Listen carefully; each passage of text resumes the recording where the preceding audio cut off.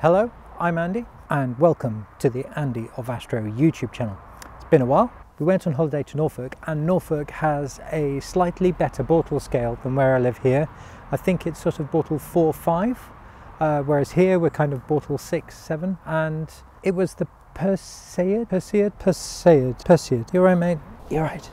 It was the Perseid meteor shower, and it was the Perseid meteor shower a couple of weeks ago, and I managed to take this shot, which was a 30-second exposure at ISO 1800, and I think it was f2 or thereabouts, and yeah, I managed to capture a meteor going across. I did also try and take some photography of the Milky Way, which failed miserably because I was taking 30-second shots and then tried to stack them together, and of course the stars streaked, as you'd expect, because I wasn't using a star tracker. But still, I had a great time, and it was really interesting because I don't know if you've been to Norfolk, but the sunsets in Norfolk are absolutely beautiful. These are just taken with my mobile phone, and it really was stunningly beautiful, the sky as the sun was setting over the sea. Speaking of the sun, I was cycling to work the other day, and it was about 6:15 in the morning, and the sun was rising over in the east, and this is what I saw. And I thought, I'll forget the train, won't bother, I'll just take a video of this. The mist was hovering about a meter above the ground, and it created this sort of eerie, ghostly look, but then the sun was coming through as well, which looked absolutely incredible. Speaking of interesting views, I'm keeping my voice down because my neighbour has decided to decimate their garden, and basically they've chopped everything down and it's just topsoil now, and they're kind of building stuff and building a new garden, which is cool, people can do that. But what it has done is on the north, which is there, and then west, which is there, it's opened up the sky. So if I move you round, where you're looking right now used to be trees, which is interesting. So I now have more northwest sky, which is interesting. What isn't interesting is that the tree that was there landed in my garden, and I had to saw it up and then take it to the tip. So thank you for the extra sky, but not for the tree. Anyway, back to normal. And the other part of this is there is another street lamp, which is quite far away, but as the scope will track round this way, it will end up with a bit more light pollution. I don't know how bad, because I have one street lamp just there, and there was another one just there. So we'll see. It might be okay. Should be okay, I hope. 200 PDS news. I have a bit of a confession to make, because I originally asked you guys in the comments, should I go for a 200 PDS? And you guys overwhelmingly said yes, go for a 200 PDS. Well, I feel as if I've let you down a bit, because I have returned it to the shop, and there's a very good reason why I've returned it to the shop. That's because it's beaten me. My 200 PDS has beaten me, and I'm quite ashamed to say that, because I thought I would be able to master it, and that might sound a bit weird. How can a Newtonian beat you? But it did. It beat me.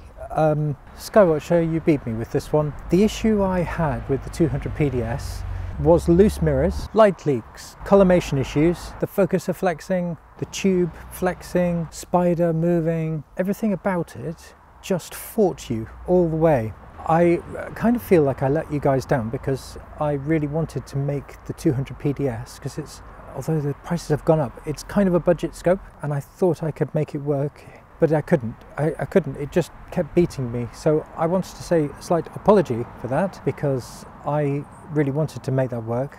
The mirrors and light leaks, honestly, I would rig it, collimate it, it would be great, slew it, and the mirrors would then have moved and it would be out of collimation again. And everything I did to try and get that scope to keep collimation either pinched the optics, or I could not get it to be consistent in any way. And in the end, I got a new scope, they replaced it, which was good, but I still couldn't get the scope to work, so I ended up just returning it, and I got a credit note. Sorry Skywatcher, I tried really hard. Everything I did had these huge rings in the image, because whenever you took flat, the mirrors were not in the same place as when you took the lights, and as a result the interaction had a kind of aliasing effect where it generated this spurious circle in the images, and it was all to do with flexing and the mirrors moving. I've always been a really big Skywatcher supporter, but I found that the 200 PDS was so inconsistent that I would set it up and then something else would throw me a curveball, and I just couldn't get the scope to be stable enough to use for imaging. And I hold my hands up and say, I'm really sorry if that's me, which it probably is, because many other people have them and they work really well. I just couldn't get it to work. I've been a big Skywatcher supporter and I've got their mounts, and I have a 130 PDS, which again is really hard work, but it is possible. I think I've got there with the 130 PDS after a lot of work, but yeah, the 200 PDS, sorry, it completely beat me.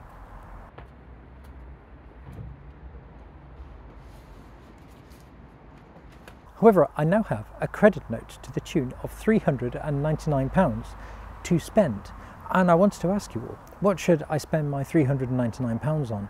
Because I don't really want to buy anything at the moment. The 200 PDS knocked my astronomy confidence hugely, and I didn't want to buy another Newtonian. What do you think? Should we go for a mount? Should we save the money for a while? I've got a year to spend this credit note. But it's £399, and I was potentially thinking of looking at the ZWO, the ASI AM3 mount, which is kind of their EQ5 sized mount, but it's a harmonic drive mount, so it could be quite interesting. But let me know what you think and put a note down in the comments. Other new toys, there was an opportunity which was presented and it was too good to miss, and I'd like to share this with you. This is a mono 533 sensor from Altair camera, which came up, and it was the review camera from the Sky at Night magazine when they took the camera and did a review, and it got 5 stars. It was too good an opportunity at this price to miss. So I've now got a mono camera, which is really exciting. So let's take a look at that. Oh, am I really going to do an unboxing? Yeah, too right. Camera, adaptery things with different thready things, more adaptery things with different thready things, a power thingy, and we have here a camera. Now, that's one side. This is the Altair 533M, which was reviewed in the Sky at Night magazine. Ooh, look at that. This is the 533M. And the interesting thing about the 533M is it's the new generation of cameras which are made by TubeTech.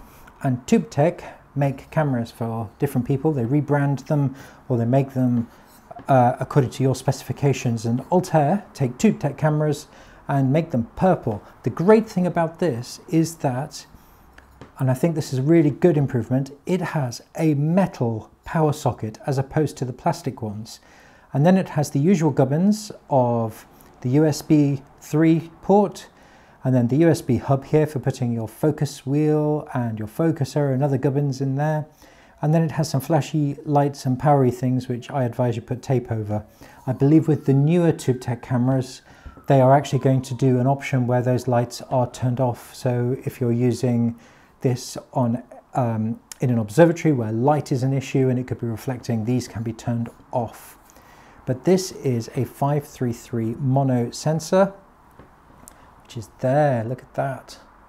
And it is the Sky at Night review one. I have not had a chance to use it yet, but as all Altair cameras, which you see here, it comes in the camera, it comes with a power cable, it comes with a USB 3 cable, it comes with a 2-inch adapter, it comes with a power supply, ZWO, take note, did I say that out loud? And it also comes with a descant tube But these cameras, these ones from Altair and all Altair ones like this, so that's Rising Cam, any TubeTech branded ones, have a do not remove sticker on there.